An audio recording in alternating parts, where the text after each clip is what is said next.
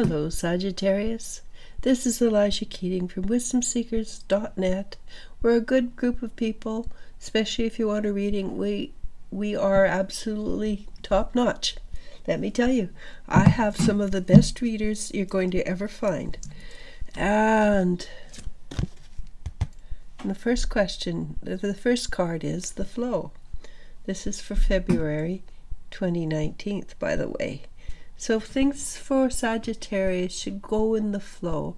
And that means probably that you want to try to be in the flow yourself. But Sagittarius, let's see what the cards have to say for you, Sagittarius. Well, will you look at that? The Magician. And the Magician is the mover and shaker. He brings energy from above, brings it down into and makes it work in the physical plane. We're not in the third dimension anymore. We have moved out of the third dimension.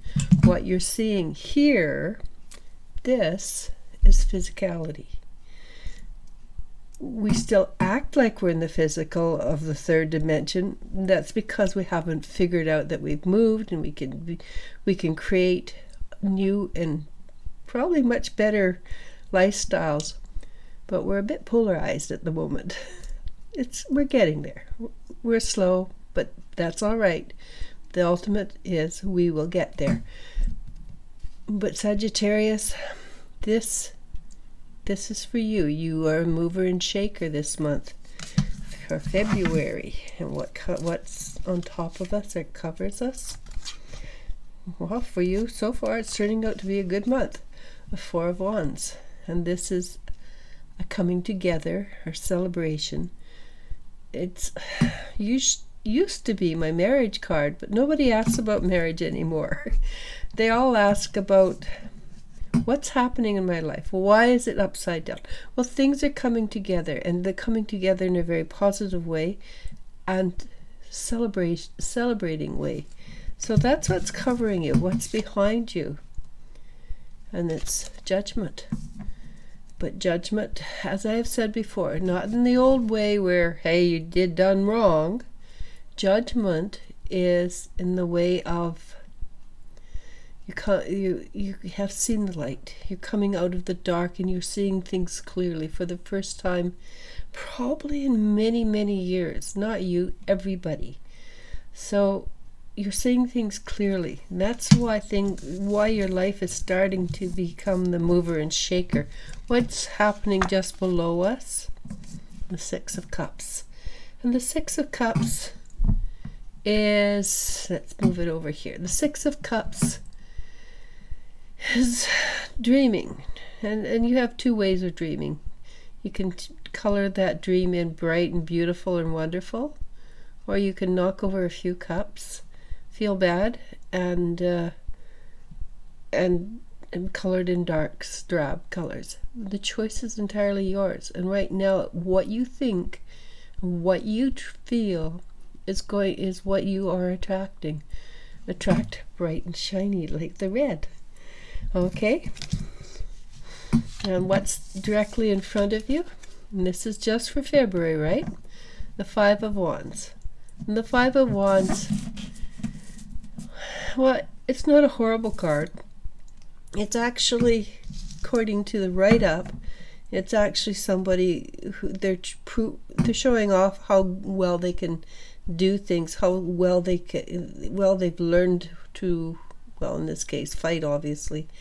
But it also means that you are protecting yourself from other people's opinions, thoughts, and matters, and in some case, actually protecting yourself from situations.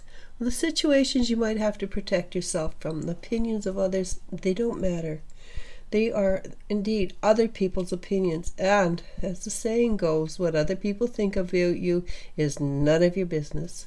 So unless you're protecting yourself from legalese or a situation, don't worry about it.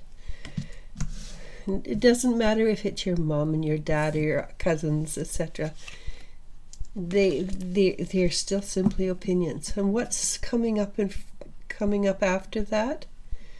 This is the Ten of Wands, And of course, it's work, and it's probably hard work, but it's not a forever card. It's a work that suggests that things are going to, you're going to have to buckle down and just make things happen the way you want to.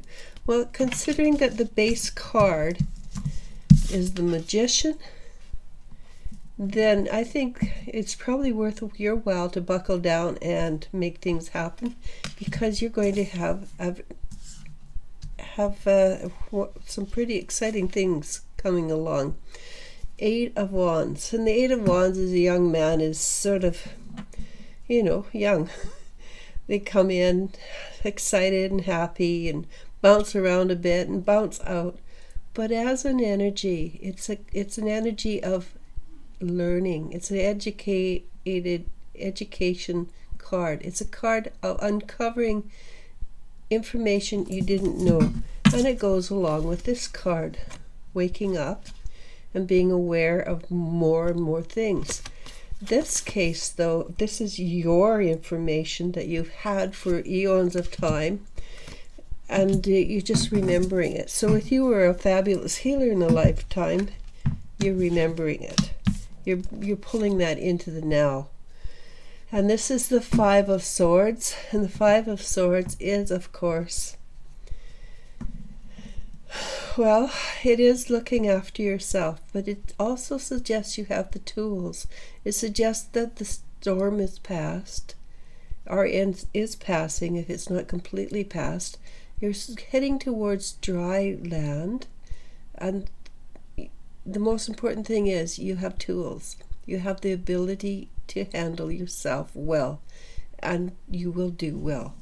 So the last card is Ace of Wands, and Ace of Wands is indeed help from above. Your guides and angels are helping you out. If you can see right there, you can see that there's a bit of a fire, so it's transmutation, but things are growing, changing, shifting. And the first card and the last card are very similar in energy and strength. So enjoy.